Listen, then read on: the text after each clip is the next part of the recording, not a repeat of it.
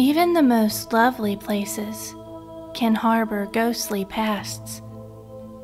The haunting tales of the Springer Opera House in Columbus, Georgia, have spanned many years. Who roams the halls with the guests before performances? Who spooks the crew behind the stage? And who's the girl on the balcony?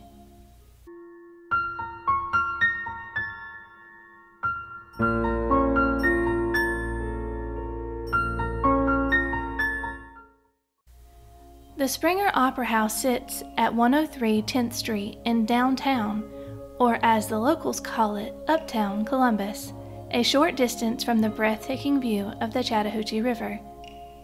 The Springer first opened on February 21, 1871, and was named the State Theater by Governor Jimmy Carter on its 100th anniversary.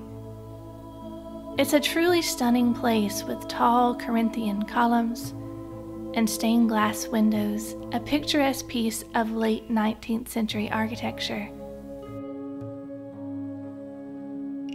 Many prominent people cross the Springer stage, from choreographers, actors, dancers, to politicians. Even Franklin D. Roosevelt, the 32nd President of the United States, delivered speeches there. I lived in Columbus for a few years, and I never heard about the ghostly encounters people experienced at the theater. But I can certainly see the allure. Such a stately, elegant place would make for an interesting haunt. There have been rumors that a helpful designer hovers in the costume room, hoping to lend a hand when needed. There have been tales of cold spots. In some rooms, all the items must be kept exactly where they are, or the spirits will move them back when no one's looking. According to Faith Seraphin in the book Haunted Columbus, Georgia, a New York couple was preparing for a performance when the woman was tapped on the shoulder. Her husband said it wasn't him who tapped her. Could it have been someone else who cued her on stage? The Springer has been home to ghosts since the beginning, it seems. One of the stories circulated is that of a young girl who fell to her death from one of the upstairs balconies. According to an article by the Travel Channel, an actress named Jenny Marshall was performing in The Wizard of Oz and had a sudden, overwhelming feeling of fear when she was in her dressing room one night. She was admiring the Wizard of Oz figurines she'd been gifted when the lights began flickering and the whole place went black. The air turned to ice. She was paralyzed with horror.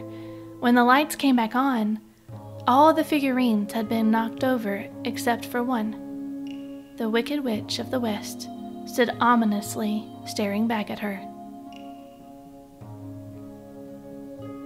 It's believed that the ghost of Edwin Booth still haunts the Opera House as well.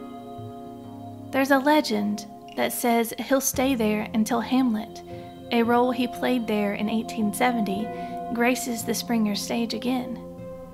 By most accounts, he's playful, especially with the female crew and guests, and he's known to frequent the prop room. I'm still amazed at how well preserved and beautiful the Springer is. It's truly a local treasure. Even though many city officials and people who work at the Springer don't speak of the otherworldly happenings there, it wouldn't surprise me if some of these colorful characters decided to return there, enjoying the shows and perhaps even making their own special appearances now and then. Either way, the Springer Opera House is a place to see if you're ever in Columbus. The productions are wonderful and the place is exquisite. It's a gem with a marvelous past.